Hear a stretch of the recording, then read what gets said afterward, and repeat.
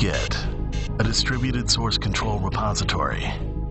I try to picture clusters of information as they move through the file system. Were the commit messages like history books? I kept dreaming of a repository I thought I'd never see. And then, one day, Git real.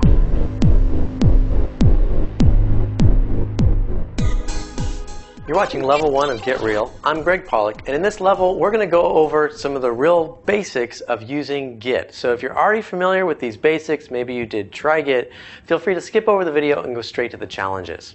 The first time I got a gig working with the web, it was pretty typical. So there I was, first day on the job, and I needed to edit a website. I was told to FTP the file down, make changes locally, and FTP them back up, which works fine until you find out there's somebody else who's also working on the project, and at times they may pull down the same file, make changes, and you both may try to upload and overwrite each other's changes, and it's just a big mess. This is where you might need a version control system. So what is a source control repository and what does it do for you? Well, the first thing it does is it deals with these sort of situations where you have two different people working on the same file and you both check in that same file. It will try to merge that file for you. The second and more important thing is that it works as a time capsule. So over time, as you make changes to files and you check them into your source control, it keeps a time log so that you have a complete history of all the files that have changed and even why they changed.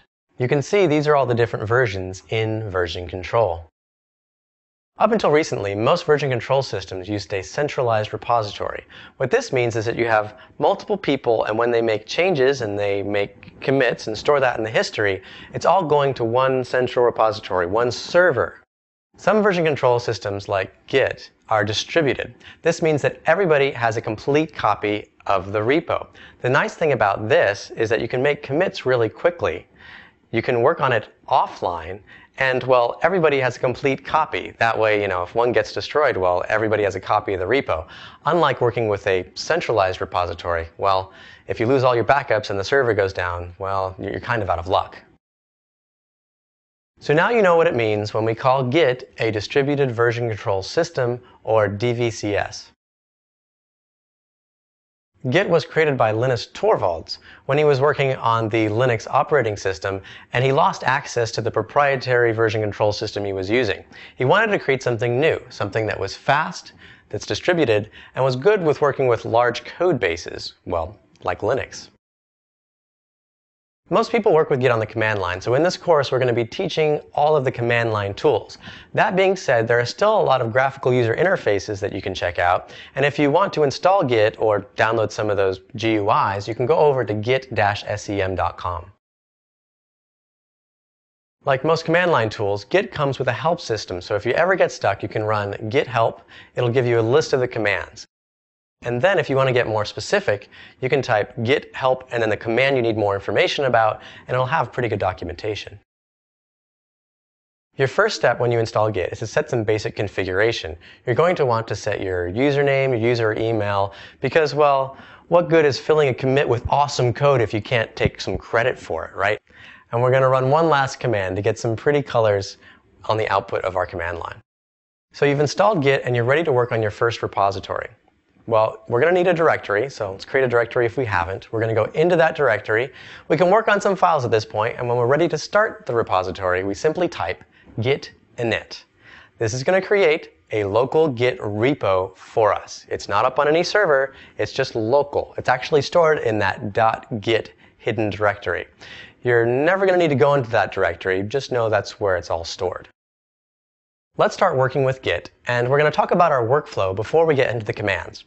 So Jane, our user here, is going to create a README file. That README starts out as untracked.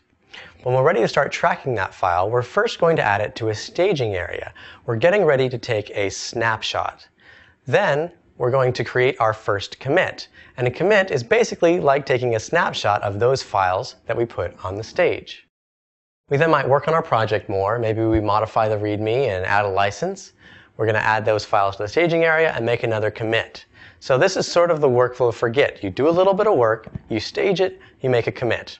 Let's jump into the commands. One of the most important commands with Git is the git status command. This is going to tell you what has changed since your last commit. So if we run git status, and we don't have any commits yet, it's going to tell us that we have one newly created file that's not being tracked. To start tracking it, we first need to add it to the staging area. We do that using the git add command, doing git add readme. And if we do another git status at this point, we're going to see that this file is now ready to be committed. It's currently staged. Now we're ready to make our first commit.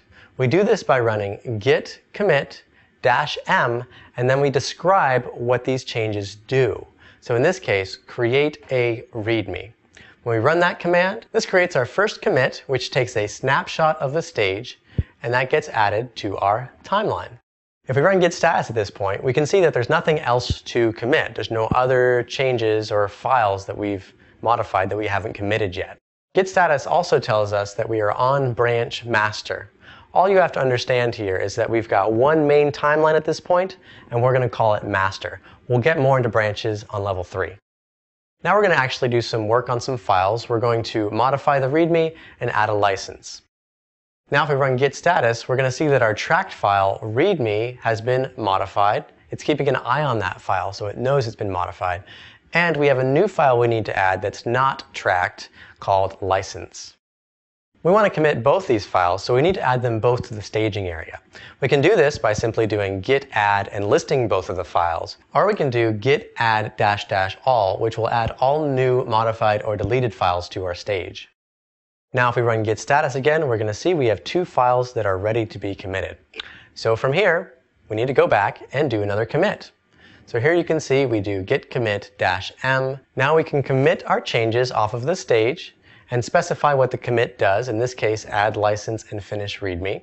This is going to create a snapshot and add a commit to the top of our timeline. Now we have two commits, but how do we list from the command line what those are? How do we look at the history?